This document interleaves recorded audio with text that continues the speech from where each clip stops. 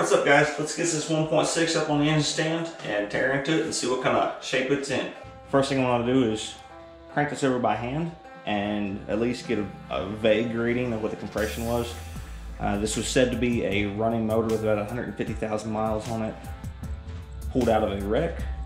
Just by cranking it by hand, I get roughly the same compression on each cylinder to indicate whether or not I need to pull out the pistons and check the rings out.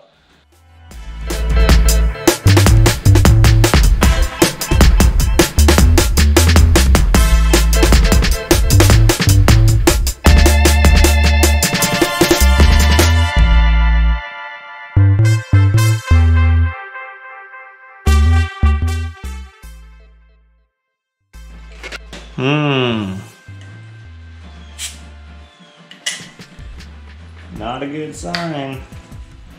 So number 1 and 4 aren't looking very healthy, but number 2 and 3 look pretty good. So when we get the head off, we'll look at the valves first, and since the compression didn't come up with oil in the cylinder, I'm gonna suspect there's a burnt valve or something, maybe a nick or defect. We'll check that out before we decide to pull the pistons out, but it's a good starting point.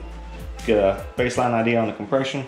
Let's get it degreased and tore down now.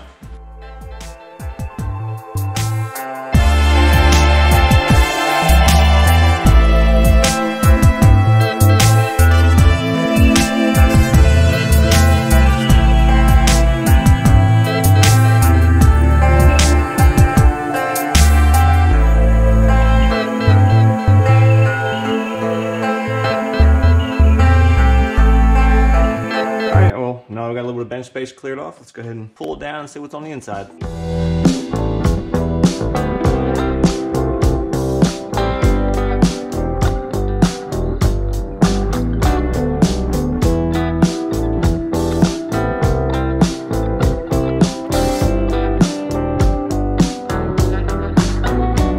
Alright, so the only thing I found that seemed like it could be a major issue, and it's just on this one valve that's poked out. There seems to be a pretty good bit of play. I'm wondering if that valve guide is shot, and if it is, you know what's to say any of these other ones wouldn't be. Valves are going to come out next. You're going to get to check that out, take some measurements, and compare that to what clearances it should have, and see if it needs some valve guides. I've never been into one of these motors before. Block cleaned up fairly well, even before I started sanding on this. Felt pretty gritty down in the cylinder, so these pistons will probably end up coming out, and at the very least getting a light hone and re-ring. We'll check the dimensions on the pistons and the bore and see if it's out of round, or know what we need to do from there. There's a chunk taken out the front of the cam. The indexing pin still is held in place, so it doesn't look good, but it's also not going to affect the way it gets timed. Bunch of varnish. That valve cover gasket was glued on. That was hard to get off. So we'll pull the head down next time and see what's in there. Y'all like, subscribe, and we'll see you for that on the next one.